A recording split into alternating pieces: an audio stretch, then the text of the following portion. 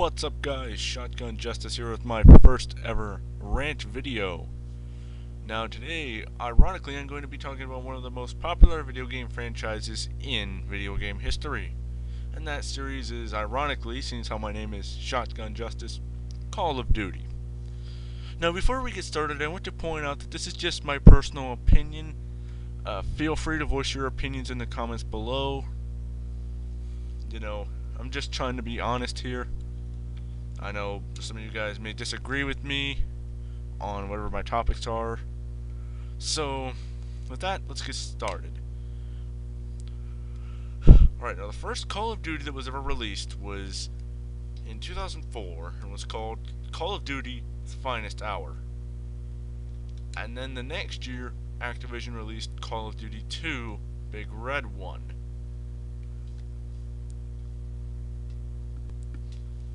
And then the next year, 2006, it was Call of Duty 3, and at that point, things were getting a bit repetitive. I mean,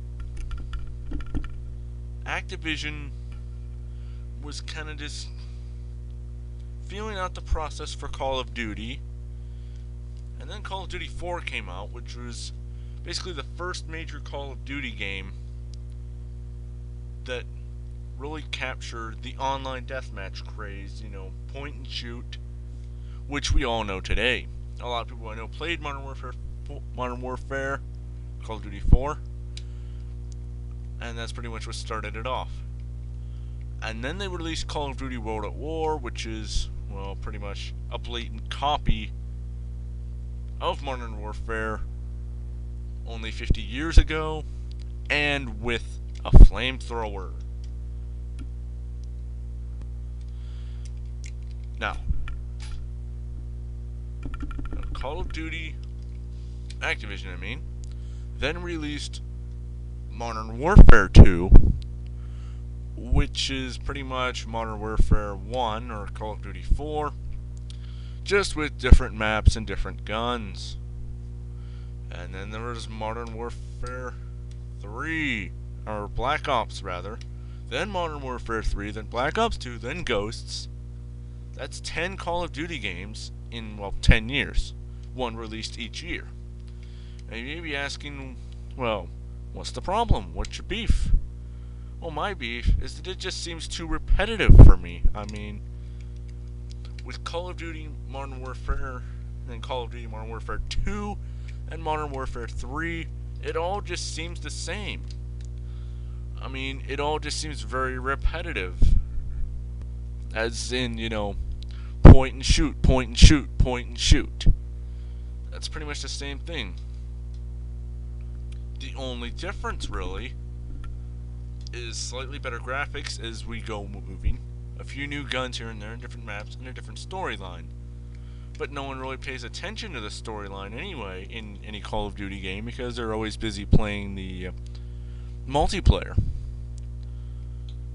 Then that's it. I really don't see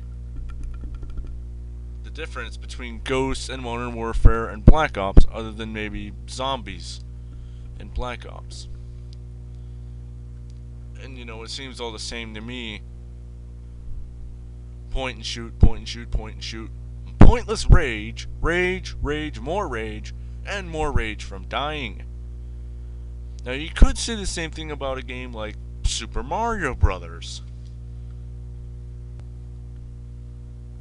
It's the same kind of deal each time. Get the mushroom, stomp the Goomba, kick the turtle, fight Bowser, stomp the Goomba, get the mushroom, kick the turtle, fight Bowser again. But at least they changed the format with games such as Super Mario 64, Super Mario Sunshine, Super Mario Galaxy, Super Mario 3D World. Plus, every time I play Call of Duty, all I hear is a bunch of grade school kids raging over nothing. Do parents actually let their kids play a game where you mindlessly kill people for fun?